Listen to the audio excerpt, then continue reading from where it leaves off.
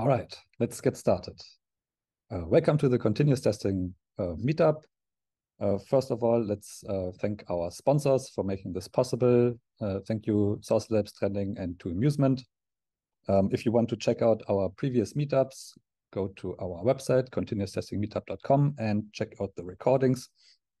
This meetup will also be recorded and available there in a couple of days. All right, I would like to welcome Gleb, who's truly one of the greats when it comes to software testing. Yeah, you deserve this. Yeah, this is good stuff. Without further ado, I give you the stage, Gleb. Thanks everybody for being here. Thank you, Sava. Thank you, Aurelian, for inviting me. And hello, everyone around the world, wherever you are. Good morning, good afternoon, good evening. Let me share my screen for the presentation that I hope you came for. I hope it's the right one. And yes, I'm Gleb Bahmutov. You can find all my links from my homepage at gleb.dev. And the slides for these presentations are already online. I made them public. The little QR code actually leads to the slides that you can grab if you want. And once the video comes out, I will add the link to the video to the slides as well. So you can look at the slides, look at the video. But the slides should be pretty standalone. You don't need me. Through the presentation, if you want to ask questions, I'll keep an eye on the chat widget, right? So if I can answer the question right away, maybe I'll answer it. Otherwise, I will wait maybe until the end of the presentation to answer anything I see in the chat. Okay, so let's begin, shall we? I usually start my presentations with a reminder that we're in a climate crisis. The last month was the hottest month of October in the last 25,000 years at least. The last previous 12 months were the hottest 12 months our planet has experienced in the 25,000 or more years. This is a crisis. The only way we can solve it is to stop emitting greenhouse gases, stop burning things. And I think we can do that, not just individually, but together, right? So there are organizations around the world in every country, every town, every city that work on solving climate crisis. So just find a local one and see what you can do. Okay, I'm Gleb Bahmutov again. Had a long kind of journey from C++ days of computer vision and stitching panorama images, all the way through C# and Java and CoffeeScript, all the way to Node.js and JavaScript, what I do today. I have a lot of open source projects that you can see on GitHub. I have YouTube channel where I post little videos, because sometimes it's easier to explain something in a blog, but sometimes you want to see it and show it in action. So that's when I record video. I blog a lot because I forget a lot. Honestly, if I don't write something down, I've been blogging for 10 years, and I often go to the blog to see how did I do that? How does it work? And I look up stuff constantly. A lot of stuff about testing, a lot of stuff about Cypress. I work at Mercari, and I have even done presentations about testing inside large enterprise, where you have hundreds and hundreds of daily test runs, and you want to do that. So you can find those presentations in a separate set of decks of slides. I also create online courses about Cypress, and now Cypress was Playwright as well. That's what I'm working on right now, adding lessons that kind of show both test runners that are super popular and how would you solve the same problem in each one. During the daytime, I work at Mercari.com. It's a US company. We are a subsidiary of Japanese Mercari. It's an online marketplace. You have something that you're no longer using, take a picture, list it. It's a very modern online marketplace for selling the personal belongings to someone else. And we do write a lot of tests, and we run a lot of tests daily. We have React Native mobile application, but we also have a web front end. And for us, being online marketplace, if it doesn't work, it's very bad, right? So this is a typical Mercari end-to-end web test running using Cypress. You can see on the left all the commands. In this case, we are, I think, communicating between the seller and the buyer after we bought an item about like order status, and we're just checking that everything, the whole back end and front end work correctly. Now, as I said, we run a lot of tests. This is a chart from last year, 2022. We are up to 800 full end-to-end tests covering a lot of areas of our application. We still discover sometimes like particular user flows and we add tests there, but we do have a lot of tests. We run them several times a day. We run them by slicing using test tags into different areas of tests periodically, so we quickly can discover any problems with backend services, APIs, third-party services over front end. So if you ever try to run a lot of end-to-end tests, what you find, typical problems, the tests are slow. It takes a while to run all of them. There is flake, right? The test might, experience a backend hiccup that's very transient, solves itself. So how do you deal with that? And also the tests are expensive. And aside from CI, continuous integration time that it takes, right? That's a cost you pay. Also, somehow you have to report the results. And if you use Cypress Cloud, that's expensive. And I know because I worked at Cypress for 4 years, that's how a company is making money. Okay, well, I'll show you how to solve the slow part in this presentation. I will not talk about solving flake. That's a separate topic, right? But I'll show you also how to solve the expensive part. So before we do anything, let me show what Cypress Cloud charges you. If you use Cypress Cloud and you run Cypress tests and you say record all the test results going to the Cypress Cloud, they give you a list of tests that you run for each test run. They have artifacts like screenshots for each test result that failed. They have videos for each test run. And also the Cypress Cloud is an orchestrator. It actually splits all the specs across multiple machines.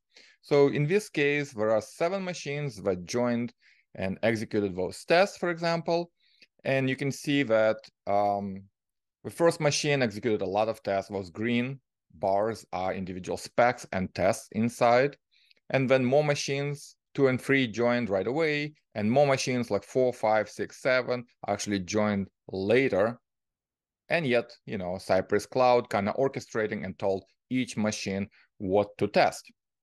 And it's all very nice, right? You like the test artifacts, you like, knowing the results of a test, you like being able to debug a test, you like being able to split the tests across multiple machines, but unfortunately, that's expensive. So Cypress Cloud charges you based on the usage. So up to 500 test results a month, free, and then immediately you go to the $67 a month, and then 267. And if you ask me why 67, I think we multiplied so that the annual is ending with 99, like, okay, whatever. The problem is this. So what we call test result, that means each test, if you have one test and you execute it once, that's a single test result, which is very, very low number if you think about it. So if imagine you have a test set with 10 tests, you execute it once per day, 30 days a month, 300 test results. Now, the free layer is 500 test results. So if you execute the same 10 tests twice a day, it's 600 test results. So you already passed that limit. And then you have to jump to 67, right? And then that gives you pretty generous 120,000. So you can see the pricing and the limit. Okay, I'm not going to say anything, but okay, it gets expensive. So in this presentation, I'll show you how you can do the same thing that Cypress Cloud gives you, but do it for free. So number 1, run all the tests or specs in parallel for free. How to take the test artifacts, the videos, the screenshots, the logs, everything that you need to debug a failing test, because nobody cares about passing tests, but you want to keep the test artifacts so that you can understand why something failed for free. And how do you actually debug failed Cypress tests, right, for free? Okay, so let's start. We're going to start with a very simple example, and I prepared the repository where I only have 3 different spec files, A, B, and C. And inside A, I just have a single test, and all it does sleeps using scywait command for 10 seconds. Inside spec B, I'm waiting for 1 minute, and then spec C, 10 seconds again. Very, very basic. And if you run everything locally, you will see the timing, right? You can see that they're all successful because there's nothing that could possibly fail. And let's execute this on continuous integration server. So I'm going to use GitHub Actions, and I'm going to use GitHub Actions for 2 reasons. One, as an organization, Mercari now uses GitHub Actions with our private cloud and test runners for security. And reason B is that I love using GitHub Actions. I'm experienced with lots of CI systems, but as you can see from a couple of links under the YAML file, I actually love using GitHub Actions, and you will see why, because they're pretty powerful. Okay, so this is a typical workflow file. All I'm saying, execute this workflow on every commit push to GitHub. I will run using Ubuntu. And then I have first command that checks out the code. Great, just get the code to the local machine. And then I'm using Cypress.io GitHub action, which is a reusable GitHub action that Cypress, well, I wrote while I was at Cypress, but now they extended it. So I'm grabbing, instead of me doing everything, I'm using something that Cypress as a company wrote and have it. And that little piece of reusable code for GitHub Actions knows how to install everything, how to cache everything, and how to execute the task by default. So if I do this and I just push this YAML file, then GitHub shows me the following. Actions checkout, so it grabbed the source code and then it ran Cypress GitHub action, and it took 2.5 minutes, and then a little bit of cleanup. And if I click on, for example, Cypress GitHub action, it expands and it shows me pretty much the same thing that I would see locally if I ran all the tests myself, right? Spec A, spec B, spec C, and the timings are the same. 10 seconds, 1 minute, 10 seconds again. Excellent. Well, the cool thing about using GitHub Action is that it has caching built in. So if I run the same YAML file without changing anything pretty much and just let it run again, then it shaved off 40 seconds because now everything was downloaded. It just restored the cache from previous run, and I saved so much time on waiting for that. Okay, that's great. But if you look at, what we actually ran on this single CI machine, we ran spec A, spec B, spec C.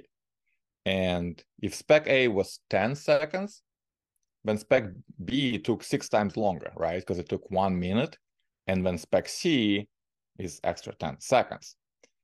And there's a little bit of a gap between the specs because, Cypress closes the browser and then opens a new browser for the next spec just to make sure everything is clear, the memory is released, right? So you don't have one spec affecting the run on the second one.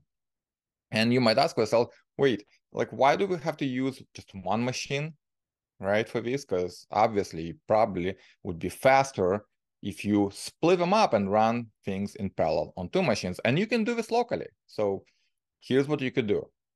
You can change your CI YAML file, workflow file, and instead of saying, just check out the code and use GitHub action, you can use GitHub action, but then specify parameter with. And parameter that you can specify is spec. And you can literally yourself say, on the first machine, the job is E to E1, execute spec A and spec B, and you can list a second job. And you can say, that job should do the same thing, but execute spec C. And because there are no dependencies between those jobs, you just said job 1, job 2, those jobs will run in parallel on GitHub Actions. And Cypress GitHub Action even shows the summary. So in your Actions UI on GitHub, you see nice summary of what happened. Machine 1 executed 2 tests, both passed, took 70 seconds. and machine 2 executed just one test, and it took 10 seconds. So it's all great. Love it. Parallel containers, everything. 70 seconds, 10 seconds. Like, that's fine. But then you might think, well, there should be a better way, right? Because, you know, I don't want to modify and list all the spec files every time. Like, I want to change or add a spec or remove specs right around. Like, so this is why I wrote Cypress Split. And Cypress Split is very different from the clouds. Cypress Cloud does it dynamically, you know, for which machine does what. Cypress Split is much simpler. It takes a look around. It looks at your Cypress config file, finds all the spec files, and splits them up. So basically, I want to replace this parameter, spec and spec, for 2 machines with automatic plugin. And this is what I do. I install the plugin, and I add it to the Cypress config file, and that's it. It should work. But the plugin doesn't know which machine it is. Is it machine 1 or machine 2? So you have to actually give it a parameter by setting environment variable split and split index. So split is how many machines are going to join. We know we have 2 jobs on CI, so the split is 2 for both jobs. Okay. And then the split index, you tell that job and to the Cypress plugin, you are chunk index 0 and chunk index 1. So all the indices start with 0 by default. Okay, and this is what happens. Cypress Split looks around when it starts, finds all the Cypress specs, splits the list into n chunks, and takes the chunk with index k. And this is very noticeable when it starts and you look at the CI and it says, okay, I found 3 different specs. I'm chunk 1 out of 2, and this is the list of spec files I'm gonna run. So it does it automatically. So you never have to worry about yourself. You can see the summary, and in addition to the GitHub action from Cypress itself, the company, the Cypress Split plugin also understands that if it runs on GitHub Actions, it uses GitHub Actions API to output this detailed summary. So you can see the table with every spec and how long each spec took and the tests inside each spec. So you can actually see what happened inside each machine.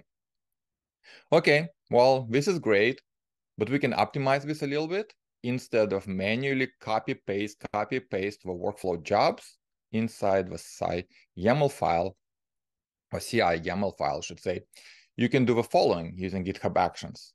You can create a matrix of jobs.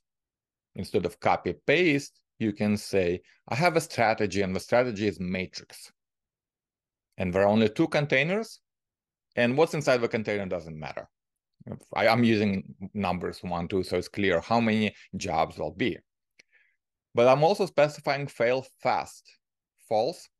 So basically, by default, when GitHub Actions runs a matrix of jobs, if one fails, then it shuts down all the rest. But we don't want that. We want to keep going. And even if one container failed end-to-end test, we want to continue running other specs, right? So that's why I fail fast.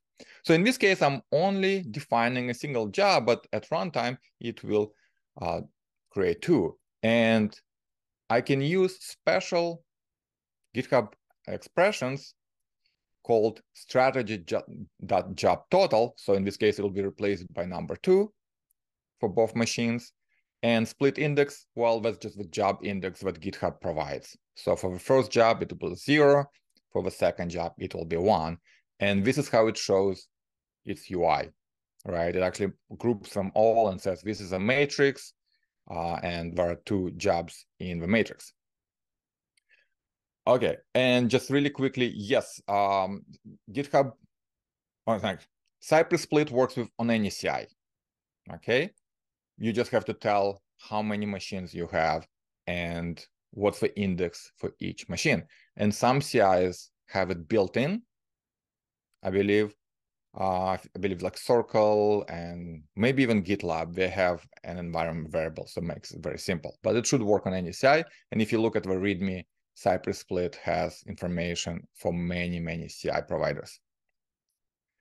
So, okay, so this was nice. I have 2 machines, perfect. I ran, but this is very primitive example, right? What if you have 500 end-to-end? Like, if you want to go faster, well, we had 2 machines in our strategy, 2 containers. You want to go faster, add more machines, but you don't have to change anything else. If I had lots of tests, lots of specs, and they were running slow on 2 machines, I would now use 5, and now I would split all the specs in the list 5 ways. And if that's not enough, just split them across 10 machines, right? It's literally, at the end of the day, if all the specs are approximately equal in duration, then if I use n machines, it would be total duration divided by n, okay? Super. Well, when I said approximately equal duration, I kind of gave away the problem. And you probably looked at the problem and you said, okay, well, you split it this way, alphabetically, A, B, C. And when you split it 2 ways, so the first chunk had 2 specs, A and B, and the second machine only had 1 spec C. And just looking at the bar, right, you're like, this is very, very suboptimal. Can you do it differently? You probably want to do it like this. Because we know spec B takes 1 minute and spec A plus spec C together take 20 seconds. So you probably, if you have 2 machines, that's how you want to split it up. So the whole idea is to go away from using alphabetical list to use previous spec duration timings. Okay. Here's what you can do. Right now, using Cypress Split, you can actually compute those timings yourself the first time you run. And I just kind of fake it by saying split file timings.json. It doesn't exist. And I'm running with split 1. So 1 machine should execute all the specs. And I'm doing this kind of special thing just so that it outputs this JSON and saves it in timings.json file. And it will have durations. Basically, run it once and shows me how long each spec took by measuring it, right? And then gives me the file. And the first time I run it, I can save it file, commit it to the repo, and push the code. And in this case, I'm going to update my YAML file. In addition to split and split index, I will add 1 more environment variable called split file. And this should point at that existing timings.json. And what Cypress Split plugin will do, it will, okay, like load all the specs, look up the timings in timings.json. And if it doesn't have a timing for that particular spec file, it will take the average of all the specs. So kind of like, okay, fine. And then it sorts all the specs from longest to the fastest. And then now it takes all those specs and it sticks it into the n machines. And all it does is it grabs the spec, puts it in a bucket with the smallest total duration sum. So here's how it works in our example. We have 2 buckets for 2 machines, and we have 3 specs. And first thing we do, we sort them. So spec B is the longest, and that's spec A, spec C. And we take a look at spec, that's the first one. Okay, it goes into first bucket because it has nothing. And then spec A, well, it will go into the bucket that has nothing right now because the sum is the smallest. And then spec C, again, we inspect both buckets and we ask, what's the total sum of durations? Okay, well, that means spec C goes into the second machine. So very simple, kind of static pass across all the specs and putting them into the buckets.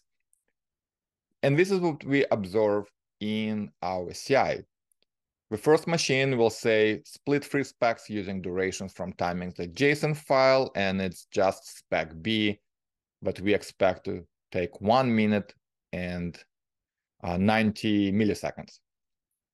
And the second machine says the same thing, but it uses the same timings file, right? The same information. So it's taking the specs C and A, okay? And it takes spec C first because in our first run, it took 10,075 milliseconds. And spec A took 2 milliseconds shorter. I mean, sometimes these numbers are random. Okay, well, this might work the first time you ran this, right? But then you have to maintain this timing JSON. You might add specs, you might rename specs, you might split them up. So what happens? You might actually optimize, particular spec. All you have to do, okay, is maybe have a separate workflow that you run nightly on a single machine. And this is what you can do. You can say, again, one machine, index 0, split file, and the name of a file. And at the end of a run, Cypress split will say, okay, I have new timings. Maybe there's a new spec, maybe it changed by more than 10%. It actually will override timings.json. And remember, right now you're running on CI. But luckily for GitHub, you can say, okay, if you're running on CI, it's a main branch, just commit whatever changes you have to the file pattern timings.json and say updated spec timings as a commit message. There is a reusable action that uses the GitHub token, commits local files if there are any changes, and then pushes the code back to the repo. And notice I didn't have to configure any security, any Git access SSH keys. When you run GitHub Actions, they're integrated with security of GitHub itself. So it's so simple to update your code and push the changes back if there are any changes. Think about all your code formatting tools, linting tools, code creation tools, code generation tools, or documentation tools. You can run them nightly. Any changes, automatically push it back. Okay, so in this case, I can trigger the workflow from the UI and say, run those nightly specs. I don't have to wait for night. This is what it shows at the end. Says, okay, these are the updated timings. They're slightly different, but they haven't actually changed more than 10%. I have a little fuzzy, so it doesn't update the file if it's 2 milliseconds. So nothing has changed. Nothing was committed. I can see that reusable action says everything is clean. Timings.json has not changed. But if I actually had something, right, go. Okay, so the question that you might ask, yeah, why do I need that special job? If you have a lot of specs, it actually might take a long time to go one by one, okay? So I will show you how I actually do it in the real world. Just trust me, wait 1 minute.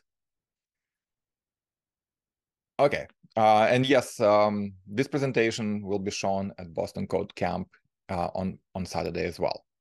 Maybe even better, because now that I practice here, I might change a couple of slides. So don't worry. Every time I read the presentation, I do modify a lot. Okay, this is the thing. Anytime I work on any tools, I want the developer experience to be as simple as possible, as simple as this paperclip, right? It's very hard to mess up a paperclip. So remember our workflow file, right? We have now two workflow files, one with parallel test runs, another one just to update the timings. Okay, because I use GitHub Actions so many times, and I use Cypress a lot, and this question of do I update and stuff, I decided to make it simple, and I wrote a reusable, not action, but reusable workflow. So on GitHub, not only you can run a reusable steps, GitHub Actions, but you can actually provide a reusable workflow, like bunch of steps and bunch of jobs together. And I wrote a reusable Cypress workflow for simple cases, parallel cases, and the split ones. If you use Cypress split, here's a workflow for you. You want to run your test by checking out the code, and when splitting everything across 2 machines, this is it. That's the whole workflow. It uses my reusable workflow from this repo, and you specify parameters. So for end-to-end test, you say 2 machines. You want a 4? Just put number 4. No longer you need to this like strategy, matrix, containers, parameters. And this also supports component test, but I'm not gonna say anything. But this is what it expands to. Remember, all these details, you don't have to worry about them. Reusable workflow takes care of everything and creates a matrix of end-to-end jobs. Right there, you can see it called split end-to-end test, like right here. Okay, and there are 2 jobs here, and it prepared the code and the matrix and everything. We did not specify any component tests, so that's why none, and we did not need anything about merging results or timings. And this is why these steps, these jobs are skipped, but we can do it as well. So someone asked me, why can't you just use parallel job and combine the timings from different machines? Because remember, each machine executes different spec files, so it creates its versions of timings JSON.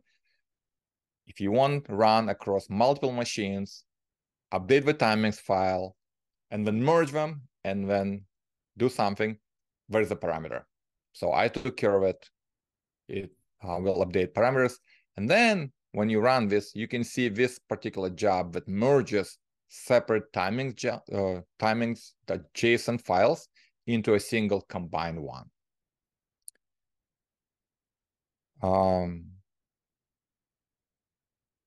Aurelian, you're right.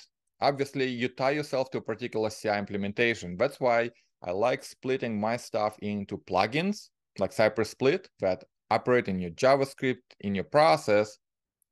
But at the same time, I do like CI-specific configuration file or actions that actually tie to specific provider and hide the complexity from the user.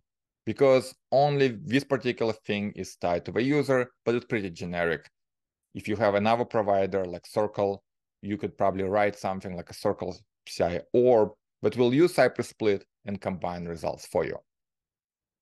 Okay, so this is all good.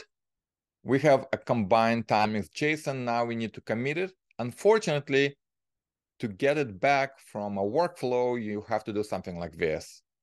You say, okay, here's another job. It grabs output from the output that's created automatically from this job. Okay, so it's passed almost like a JSON blob. And notice I'm just echoing that blob into timings JSON. So I have a merge file. I'm writing it down on disk. Okay, and once I've written, I commit it. Okay, so kind of not ideal, but that's the simplest way I could do it, because in GitHub workflows, steps and actions and workflows can take input parameters and also produce outputs. And that's what I'm using right here. Okay, so this is great, right? Well, this is okay. The big problem is we're not just interested into splitting stuff across multiple machines, right? We're also interested in reporting the results, right? Meaning results of individual run, and especially results of fail tests that allow us to debug a failing test. Because to me, the worst thing is like if our tests are slow when running on CI, and if they fail, it's hard to debug them. Maybe I have to run the test locally, hope it still fails, and be able to debug it. That's the worst situation. But if you have fast tests where they run very quickly on CI, but it takes a long time to debug it, that's not much better. Because running on CI is actually cheaper compared to my time of debugging a failed test, right? Because I'm a human and I'm expensive. CI machines are cheap, no matter what happens. So I would prefer the test to be slower, but if they fail, being faster at debugging. And of course, the ideal situation would be the test is fast, and if something fails, I'm like, can debug them very quickly. That's ideal. But So to show what I'm doing right now, I need a more complicated example. So instead of those like empty, wait for 10 seconds, wait for 1 minute, I have a to-do MVC. And there are only 3 kind of blocks here. I'm loading the page, adding 3 to-do items, then I'm marking one of them completed, and I check that only one is marked completed and the rest are not. And then I'm clicking on clear completed button, and I'm making sure that the right number of to-do items is displayed. So this is how the test looks when I run it locally in interactive mode right after I wrote. On the right, I see the iframe. On the left, I see all the commands. And in Cypress interactive mode, I can use time traveling debugger by just hovering. It shows how the page look at that moment. It highlights the elements. If anything goes wrong, I can quickly debug things here, right? Because I can see the behavior after each click, after typing. Did it do the right thing? Is it the right element? And so on. So that's great locally. But what happens on CI? If something goes wrong, well, the best thing that I can hope for are the test artifacts that actually show what happened during the test. And the test artifacts could include console logs, screenshots if it failed, right, the images, browser videos that show the whole thing when it ran, so I can see maybe something went wrong before the failure. Maybe the logs of each command in Cypress, right, like how many elements did I find? Did I click on the right element, the assertions, and so on? Code coverage. Did I test everything? Maybe it went to whatever. And traces. And the traces would be equivalent of this interactive time traveler debugger that I'll show later. Okay, so if I just look at what the logs give by default on CIs, this is it, right? I have some messages from the web app server, right? Like those network calls, but it's pretty bare, all right? There's nothing really. So let's postpone the logs for now. What about screenshots? If you use my reusable workflow, all you have to do is to add a parameter, store artifacts true, because Cypress by default saves a screenshot on failure, and it generates a video of an entire test run of a browser. So if I use store artifacts true, then I can come back to the GitHub page, and if you use GitLab or Circle, whatever provider, you just store those folders, Cypress/screenshots, Cypress/videos. But this is GitHub UI. There's a zip file. I just grab it, and I can find the following. I can see, okay, it's playing already. I can see MP4 file. That's the whole spec file. I can see it added a couple items, right? Everything is good. Now, let me introduce a failure on purpose. So instead of saying there's one item like it should be, for some reason, I changed my spec file and I said there should be 10 items. So the server logs, right, whatever GitHub action produces and GitHub shows, they give you just an exception, right? And it's okay, not perfect. It says found 1, expected 10, but what is it referring to? You don't know. So this is where the screenshot that's included in the zip file is very important. So by default, Cypress takes the screenshot of a browser at the moment of failure. So now I can see, oh, wait, yes, 1 item meant the number of completed items. Why did I expect 10? I can clearly see 1 right there in the page that I see on the right. There is 1 completed for to-do item. So I can understand the failure from the screenshot. But even better, you can see the video, right? And you can kind of see it. Okay, so that's all good. But notice, right, it's kind of hard to process the commands that led up to the failure. And this is, I'm using something to improve the logs. So this is called Cypress Terminal Reporter. It's one of the plugins. This is the whole configuration. You just include it in your config file, and it starts listening to all the events that happened during the test in the test runner. And now if I go back to my GitHub, all of a sudden I see the following. instead of like kind of test started, test failed, and then assertion, expected 1 item, found 10, or I can see a very nice color-coded log that shows what the application actually logged in the browser. I can see each command that Cypress ran, like every get, every find, every assertion that's passed. And I can see the failed assertion at the end. So I can now understand everything that went during the test, right? Not just a screenshot, and I don't have to watch the video. Like those are available, but I can see the details of each particular command during end-to-end test and each particular assertion. And this works very nicely with another plugin. So remember, we're not just interested in a single test run, we're interested in all the specs, right? And for that, we need a report, preferably HTML report, right? Something that anyone from dev team, QA team, even management, if they're feeling very smart, that can open and see all the test results. And so I use Cypress Terminal Reporter already, and I'm adding Cypress Mocha Awesome Reporter. And this is the whole setup. I'm installing it in a config file together. And in my spec or support file in the browser, I just also have to install them and kind of connect them. And this is what happens after that. The test runs on CI, it fails. Let's say I download the zip and let me play. So this is a static HTML report that I open in my browser. So let me just really quickly. You can see the number of tests, only one test, one failed. It shows at the top the error right away, okay? But then you see the whole test. So you can understand what the test code was. Okay, that's great.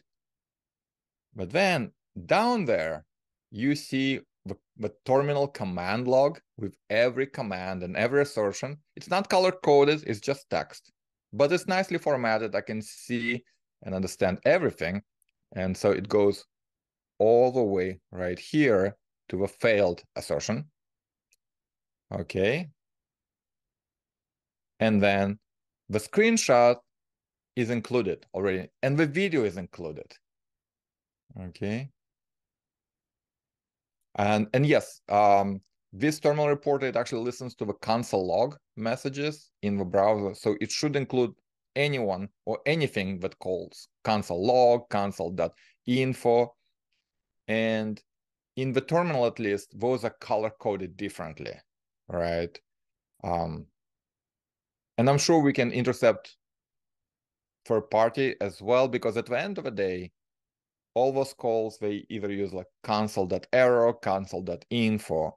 So if you wrap it first, third-party libraries will be intercepted. So this is kind of like a full report that is very useful. If something goes wrong, you can store it as a test artifact and do it. Okay, so I showed how to do these things for free. Now let's talk about coverage and traces. And these are short sections, so we're almost there. Okay, if you instrument your end-to-end tasks, I have a blog post about that. Cypress will produce code coverage report. Now you run things on multiple machines, so each code coverage report will be a partial one. Okay, so in this case, I'm running 4 end-to-end machines that run end-to-end tests. I'm running a bunch of component tests across 2 machines because component tests are much faster. And then I'm giving a parameter coverage true that tells my workflow at the end of the day, each machine will produce a JSON file with code coverage, grab them, merge them, and you can see the workflow now ran 2 component tests across 2 machines, 4 end-to-end, and then it grabbed the code coverage from each machine, merged it all into one report, and it even generated a summary comment in the GitHub action summary. So I can see 100, 100, 100, perfect. But I can also download the HTML report and drill down and really see what happens under the hood, it's more likely that you would have something lower, right? But you can drill down into each folder that has less than 100. You can drill down into each source file, and you can find which particular code you did not reach, did not exercise either through end-to-end or for component tests. And it's not a number that's important. It's for you to understand something that you did not test. Is it important to test? What kind of end-to-end test or component test or even unit test should you write to reach that particular code to make sure it's working as expected? Okay, so that's great. Let's forget it. Because the important thing right now, last couple of weeks, are the traces. The traces were first popularized by Playwright, right? Where you run test -- trace, and it captures the behavior of a browser, like elements, the changes, the commands, and then you can replay to understand what happened during the test. It's not a Playwright thing. You can actually send a flag using Chrome Debugger protocol to the Chrome-compatible browsers and say, start capturing a trace and stop it, and it will produce it for anything. So this person wrote a plugin for Cypress, and this is the recording of a test that failed, but I'm then replaying, right? It's just a JSON file, and you can replay it. So let me start it, and you kind of see the iframe inside, and you can see the command log on the left. And as you can go to different commands, you can see what the application did. And the cool thing, it actually reconstructs the DOM in the middle. So you have a DOM snapshot at that moment. It's not perfect by any means yet, but it's actually pretty good.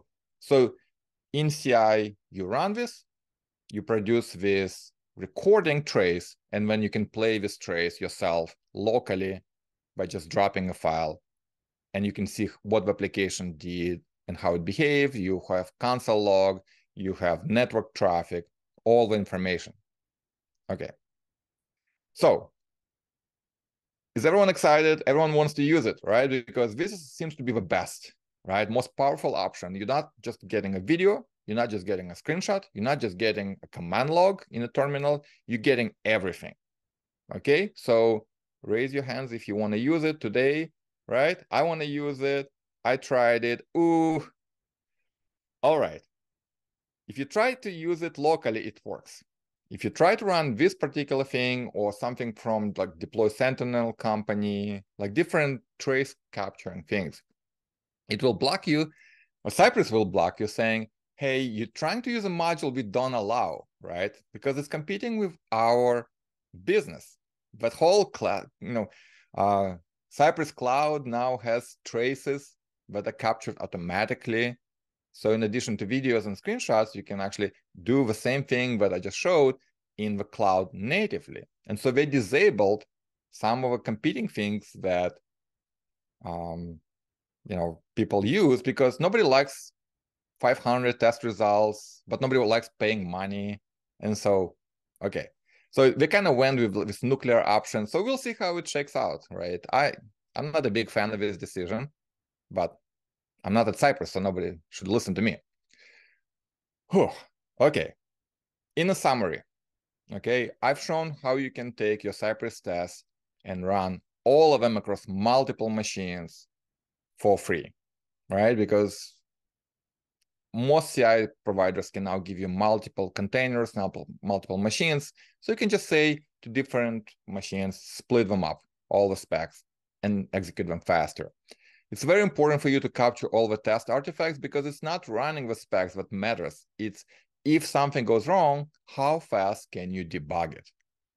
And what information do you use to debug it? Just screenshot, just videos? You have to capture everything, and there are plugins that create a nice report with all this extra information for you to use. Maybe not traces perhaps for now, but everything else is available and not blocked.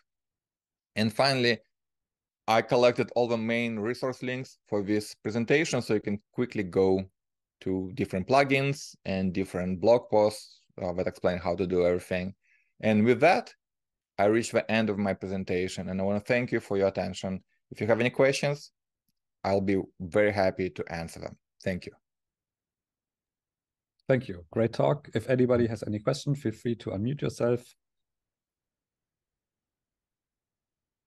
And I'm looking through the chat as well. Yeah. Mm-hmm.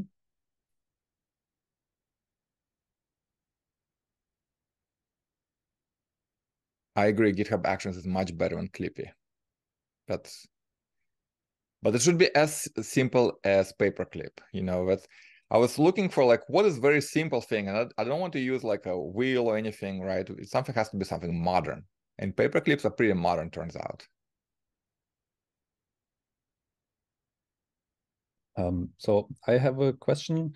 I'm not super involved with Cypress anymore, but back then when a customer didn't want to use the cloud solution, we were using something called Sorry Cypress. I don't know if that is still around, but if yes, can you compare it to your solution? I mean, the name is pretty funny, but yeah. That's exactly what they disabled. Not only they disabled like this particular trace. This trace was created by a person from Sorry Cypress. Okay. And if you look at my publishing Substack, I linked to like several explanation blog posts that Cypress published. Basically, they said they're infringing on our intellectual property, kind of hinting at the name Cypress, right? So this is currents.dev. I can understand that, right? At the same time, if you look at what I've written, I still am collecting my thoughts about the whole thing, and it cannot be just name, right? So Sorry Cypress is the open source project, and then he started a company called currents.dev, where he just has a hosted version of Sorry Cypress. You can see my tweets. I always find the name Sorry Cypress as being really, really in bad taste, right? Like, I understand you don't want to pay, fine.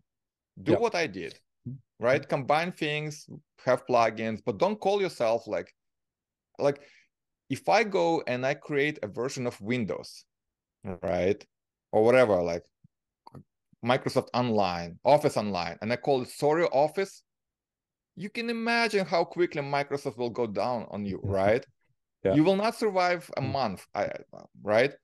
Cypress kind of was like ignoring him for 5 years now, 4 years, right? They're fine. But what happened now, I believe, they now release something called traces, right? Like what I showed, the same thing. And turns out, Sorry Cypress, aka Currents, released their traces plugin a couple months before, because they're using the Chrome debugger protocol to just capture everything from this iframe and save it. So they actually were first, right? And they have a name that competes. And Cypress, the company, has a new board member that represents one of the venture capital investors in a company. So of course they looked around and says, what are you doing, right? You have to kind of stamp on everything. I think the whole thing could be avoided and everyone would not be angry at Cypress for pulling this kind of non-open source friendly action. If they went all the way, right, to when they did, their pricing table, and like, of course, like, what do I know, right? But if you look at the pricing, right, if you have 20 tests per day, you blow the limit. If they increase that limit to a couple of thousand, right, so that a small company can actually run their test for free or for like $10, wherever, just to get them paying, they would completely starve oxygen from, because who wants to self-host software, right? It actually costs you time, and time for one developer, if you're not paying even $100 to a developer, right, then it's like, so who wants to self-host? Who wants to pay everything? So this whole thing is just because the pricing is completely whack, and now the goodwill is gone. I think also the metric they are using puts them kind of against good practices, right? You want to split your tests up when it makes sense in the test, and not because you want to save some money, you make an extra long test. It's just not healthy for your ecosystem. It should just not be a consideration when setting up your tests. It should be something else. But you know, it's interesting, right? I look at the whole situation, and the real question is, okay, if it's about the name, right? If sorry Cypress and the Cypress debugger, how they call the tracer, if they rename it, okay, is it enough? Because they also deployed something from company called Deploy Sentinel that does the same tracing and actually works very well from what I've seen. Really well, like lovely, right? Will they unblock it? Right? Because that's the real thing. Well, we'll see. It's very interesting times. Nice. Thank you very much. Yeah, I know it was a bit of a political topic, but it's was interesting. I think it's fun to discuss other people's finances. Yes. I mean, they have to get those 40 million bags some way, right? Yeah. So I think Adila, feel free to unmute yourself if you want to ask your question. Yes. So it's kind of long. I'm working right now in the company. Hi everyone. First, it's like a booking funnel company, and inside the booking there are many teams who works independently. There's sometimes gap of knowledge between the teams, or many other issue or like challenges right now. And also we don't have end-to-end tests, and every team has their own integration tests and unit tests. And it's hard right now for me to promote or like encourage people that we need or end-to-end tests can be beneficial for us. So far, there's only one person or one team who is interested. But obviously, like moving forward, it's almost impossible to work on it and maintain, especially. Yeah, so have you ever encountered this challenge? Because I tried different approach, different stack, different presentation in different level, but yeah, so far not successful yet. And if anyone has encountered this challenge, how it was solved, and also I think it seems to me that others don't see the benefit of it, and also how should be the metrics of end-to-end tests. So maybe if we can agree on that, it's easier to like advertise this, because it's not to catch like bug from like each team, because it's already covered like by integration tests and also manual and other tests. Yeah. It's a great question. Mind if I answer it first, Seva, and then maybe you can add. I just posted a link in the chat with my presentations, because I had the same thing in my company. It's a large company. They brought me in specifically to solve end-to-end testing. Look at the first presentations. The kind of versions of the same, only they were done at different times, so they might be different. But they start with the same thing. You have to look at different parts of a company. These are all different audiences, right? Because trying to convince developers that automated testing is important is very different from trying to convince managers or vice presidents that automated testing is worth investing. And it's very different from manual QA, right, department, because manual QA, they hear automated testing, they hear lost jobs, I'll be fired, right?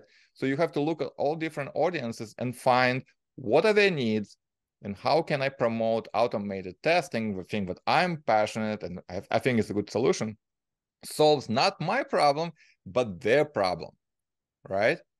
For example, for management, you can say every time we have a bug or under-tested thing, we're losing money. And here are like the latest bugs and regressions and outages.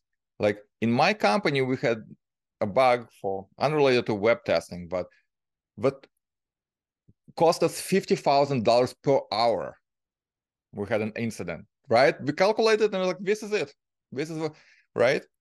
And I'm not going to say what the total was, but it was so easy to say, hey, 1 hour of our business down, or whatever, this particular thing, this is how much, and this is what we need to prevent it in the future. Okay, if you go to QA, you can say, by using this automated testing, you can move away from kind of low-hanging, boring fruit and going towards explorative testing, security, accessibility, right? Usability testing that right now you can't, because you bog down in this, like, click on this button, check the text appears, click on this button, right? Developers, they would think testing is a chore, right? But you can say, hey, with a little bit of automation, you can actually deliver your product faster and not constantly be bogged down by, hey, something you delivered 3 months ago, well, now we don't know how it works or ever worked, and you should look at this again, all right? So once you align all the different groups by literally talking to all of them, you can kind of tailor your strategy into how I can introduce testing and not just kind of say, oh, why don't you do testing? Why don't you do more testing? Why am I the only one that cares? Because they have a different problem than what you have. So that's my answer.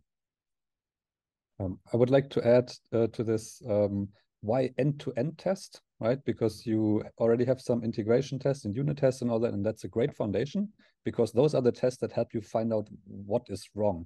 The end-to-end tests are really there to tell you that the stuff that most people are using will work. I kind of compare it to like the unit and the integration test when you have a car and you want to buy it, and you only have like 10 minutes to figure out if you should buy this car or not. You can start disassembling the car and see if the spark plug is working, or if you can use the steering wheel and maybe 2 components at once, turn on the lights and all that, or you can turn the car on and drive around the block 1 time, right? If the car, if you turn the key and it doesn't work, it might still be a good buy, because you do not know why it's not working, right? Maybe just the key is broken, but the car is super cheap and it would be a great deal to buy it. But for that, you have to look under the hood. But if you start the car and you can go around the block, you already know this is worth it. And this is what end-to-end tests, I think, are really for. It's to make sure that all those individual components in the end do what the user wants. And it's the only test that actually tries to do stuff like the user. And that's different from proving that technical solution work technically. That's right.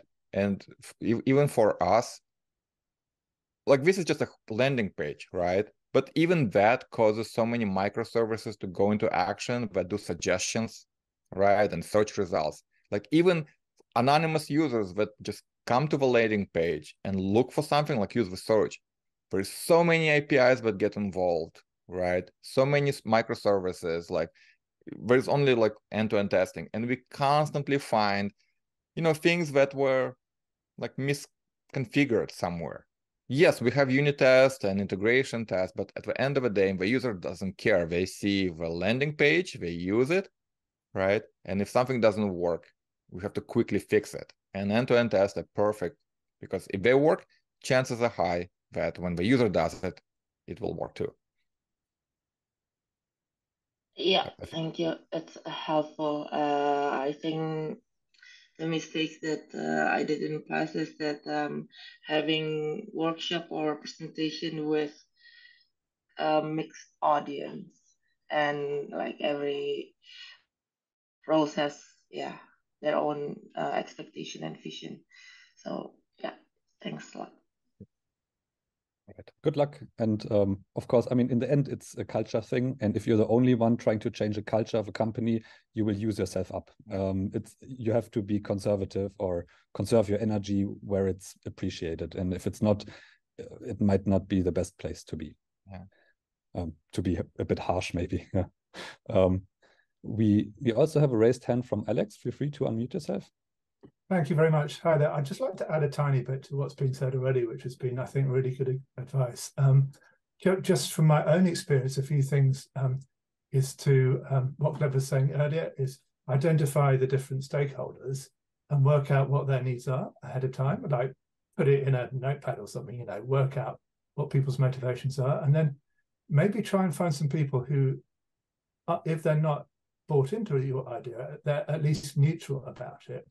And maybe see if you can work with them and just even just prototype something, do a very thin slice, rather than presentation, where I used to work, we had so many presentations sometimes. People really just wanted to see proof of concept of something. And if you can do a very thin slice about what you're talking about and just go, well, hey, this took us, you know, a couple of afternoons over 3 weeks, you know, a couple of afternoons a week. And together we built this thing. And can you see how we could extend it? And then you've got something much more concrete to demonstrate, rather than, you know, a theory which maybe your delivery people are going to go, well, how much time is that going to take up? You know, what is it delivering? If you've got something already, you've prototyped it, then that's, you know, that takes you several steps further down the line of getting where you want. And you've made some friends doing it, hopefully, as well. So that's happy path for you. Good luck. Yeah. Alex, I've done this because I would look at our like Slack channels with a bunch of departments, and sometimes we're like a bug report, right? And I would like, oh, look at this service, whatever. And I would throw end-to-end tests that kind of exercise that and show that bug, right? I kind of did reproduction myself just by like observing. And then that team sees it as like, oh, wow, we can do that, right? Why don't we have more tests like that? Because then we would catch it on a pull request. And I would add like integration from their like pull request to running end-to-end tests like targetedly and posting result back. And then they see the value. So one, you know, kind of a feature and another feature. So trying to show by example, the web team, this is how easy the test is. This is how it catches the regression. You know, shipping team, this is it. Whatever, chat with the user, right? The help desk kind of functionality. Here's another test for you, kind of. So once I showed it to different people on my own, where we didn't have to plan, we didn't have to allocate time, they were bought in. And next time they're like, yeah, let's write a test for this, right?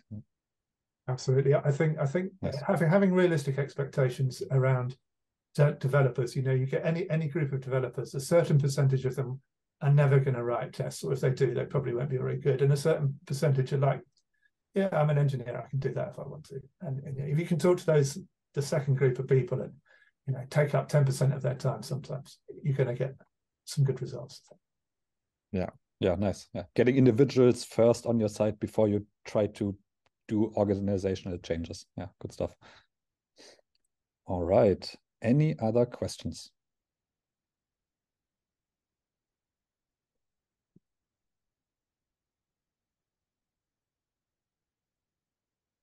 All right. Then, thanks everybody. It was a great session. Let me take over the screen real quick. Yeah, we're not. Yeah. Thank you, everyone. Yet. Yeah. Right. Okay. Yeah, so thanks everybody.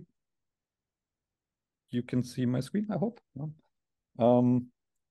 So thanks everybody. This was a great session. It will be uploaded to our website in the next couple of days.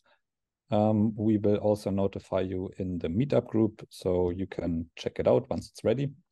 Lastly, I want to announce the next and last meetup of the year. Diego, one of our own organizer, is talking about how to use Docker to containerize your end-to-end tests and make them accessible for everybody this way. So I would love to see you there. Have a nice evening. Thanks again for everybody. Great questions, and have a nice evening. Bye. Bye, guys. Thank you.